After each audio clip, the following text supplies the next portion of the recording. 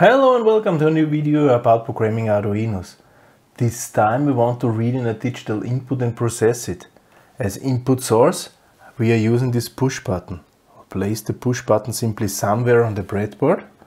Well, and then we have to connect the stuff. I will simply use again here plus 5 volt.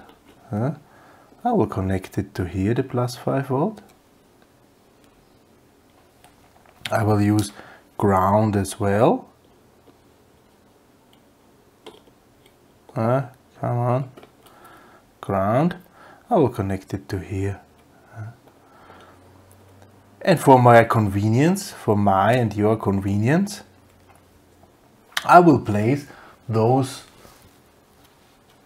ground and plus also here. I will connect simply to the other side, ground and plus. So everywhere I have now plus 5 volt and ground.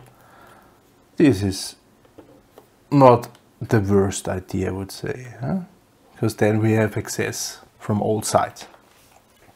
Well, what we want to do, we are connecting plus 5 volt to one side of the push button, okay, and the other side of the push button we are connecting to an input pin.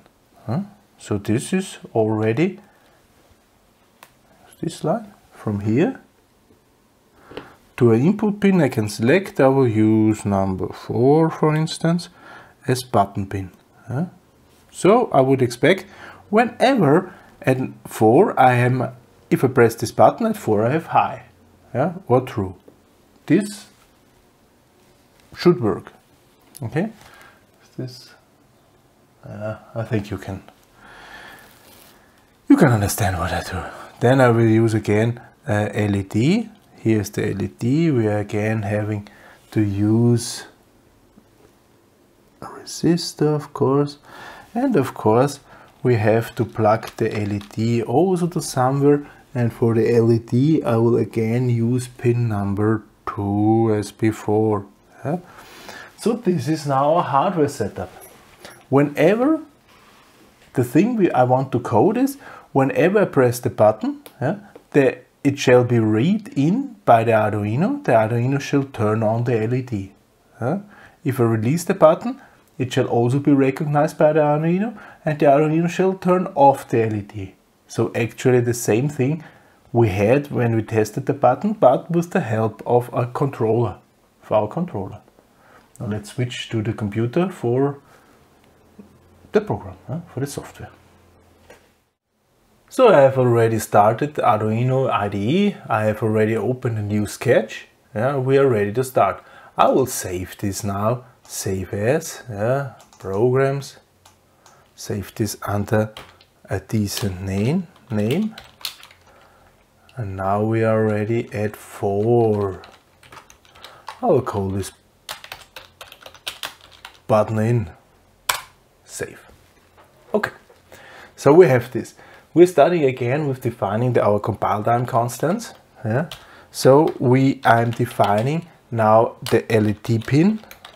This was pin number 2 as before. And I'm defining also the button pin. And this was pin number 4. I'll make it look decent. Nice. Define LED pin, define button pin. Now in setup we already know we have to use pin mode, and the LED pin is of course an output as before, output I said, and well, if there's an output there's an input as well, so we'll copy this, use it with the button pin, and instead of output I'll write input. Okay, now the pin number 4 is defined as an input. It's as easy as that, really. So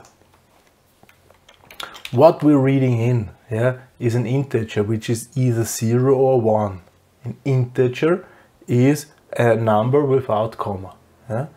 To define an integer value, I have to use int for integer, and I have to give the variable a name. And this is button state. Okay? I want to read into this button state.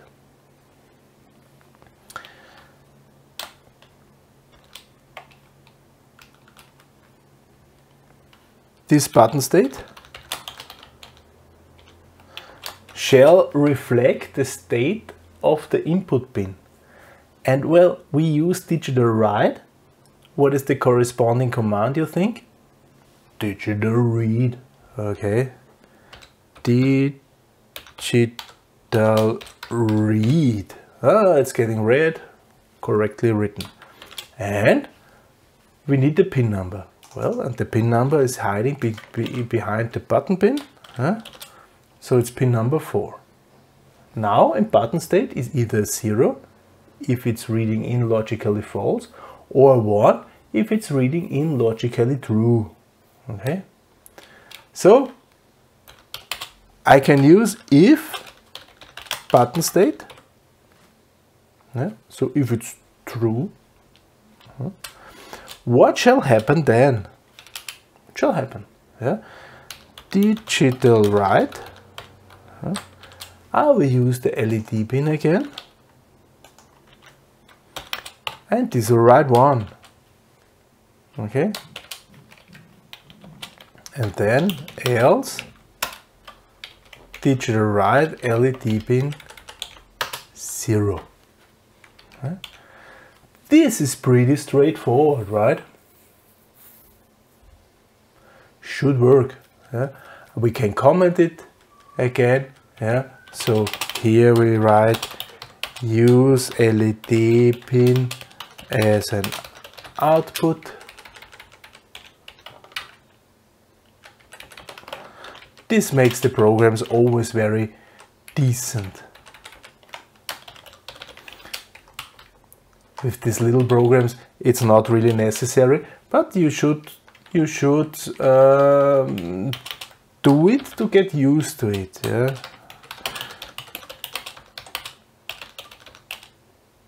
Read status of button. Yeah? Because then,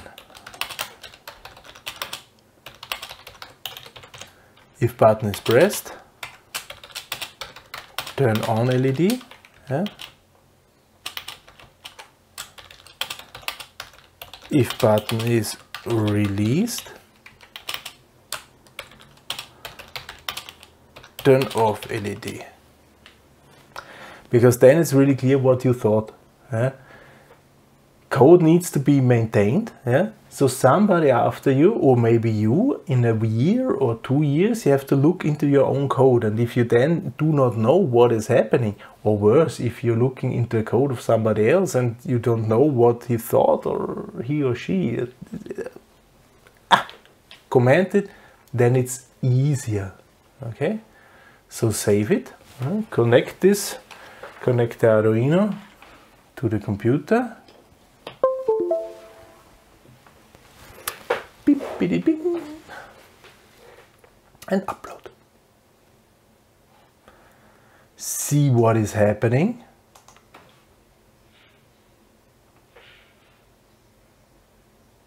It's lit. It's already lit. It's already lit. Press the button. It's getting brighter. Do you see this? Now for you there's no different. What is happening here? What is happening? Oh! Have you seen that? Here something is happening. What if I'm connecting to minus? Then it's off. Stable? Yeah. What if connecting to plus? Then it's on. And if I'm connecting not at all? It's flickering somehow. Why is that?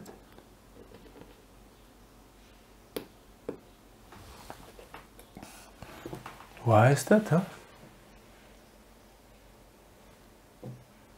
If you have reached this is how it looks like. This is, unfortunately, with this method, you cannot solve this. Why is that? Will be explained in next video.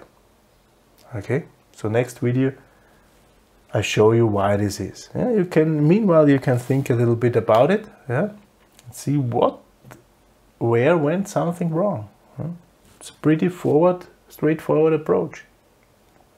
But in the next video, I will explain where it was wrong.